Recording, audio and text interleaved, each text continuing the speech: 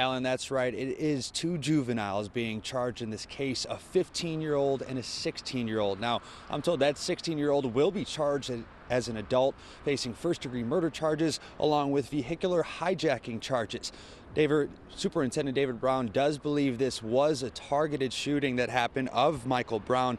Police say the 16-year-old suspect stole a car earlier in the day, and then around 3:15 he got out of that car and shot Michael Brown, who was just walking home from the Chicago Military Academy. Police say the 16-year-old offender then got back in the car and allegedly fled with the other suspect. Officers later found that car using technology like license plate readers. Police also say the 16-year-old does have a criminal history, and he was wearing an electronic monitoring bracelet at the time.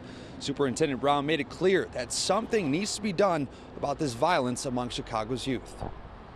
Losing too many young people, and it's really saddening. There's another family, another neighborhood, another community left to pick up the pieces after living their worst nightmare. So again, you have 15-year-old Michael Brown shot and killed here while he was just walking home from school. You have two juvenile suspects. We are going to learn more about the criminal history of those suspects tomorrow once the 16-year-old appears in bond court, and that is also when we should learn more about their names and background overall. As we keep learning more about this situation, we'll be sure to keep you updated.